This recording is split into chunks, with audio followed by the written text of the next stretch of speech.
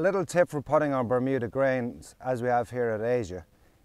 An important thing to do is, if you look at the hole, and if you come over here, you can see this putt is, what, a 3-foot putt, little down the hill, pretty straight. But you can see the difference in the hole. On this side of the hole, it's absolutely perfect, but it's just a little rougher on this side. And that means the grain, the way the grass is growing a little left to right. Now that changes how I read this putt, because this putt is pretty straight down the hill, but I'm just going to allow a little bit of left to right on it because the grain is going to want it to go just a little bit to the right. So don't forget that when you're out looking at your putt on the green, have a look at the hole too. And if you see a little rough side here, that's where the grass is growing. So allow for just a little bit more break. So a really important challenge on these greens is Bermuda grass. So it's a different grass to what you get in Northern Europe or in Britain and Ireland. And the most important thing to understand is how different the speed is and how the speed works.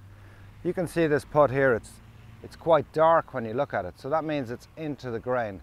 It's going to putt a little bit slower.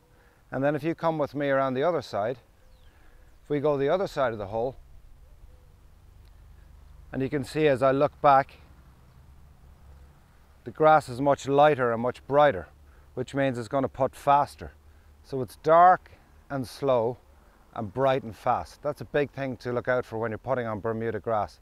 It's a lot different to grass in Northern Europe and in Britain and Ireland. So just a little tip for speed. Just a quick little tip for chipping around the greens. We've got Bermuda grass here, so there's a lot of grain. It's easy for the club, the leading edge, to get stuck into the ground. Just like that. Nobody likes that shot. So a clever little trick. If you just open the club face just a little bit, gives you a little bit more bounce on the bottom.